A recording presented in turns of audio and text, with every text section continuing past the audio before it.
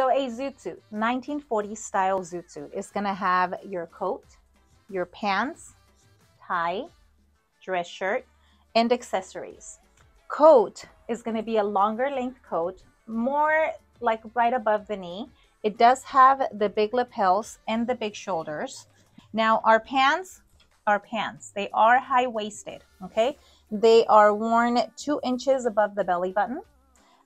They do have pleats in the front. They have a baggy knee and they taper to a narrow cuff. We do have suspenders, which are very important. No clip-ons. Don't wear clip-ons. It's also comprised with the dress shirt. The pointy collar is going to be the old 1940 style cut. You do have your chain, which is a must accessory for all the Pachucos. 1/2 inch to 1/4 inch belt. Our ties are called belly warmers. They are shorter than a regular tie and they are wider, about 4.5 inches wide than your average tie. And normally the Pachucos wear a cross. And then of course you can't forget your hat. Okay, you need a matching accessory hat to go with it. That is going to be the zoot suit style.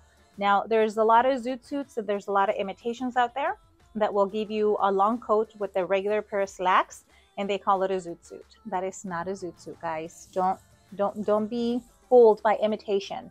This is a real zoot suit. This is a 1940 style cut zoot suit. So this is what you're looking for.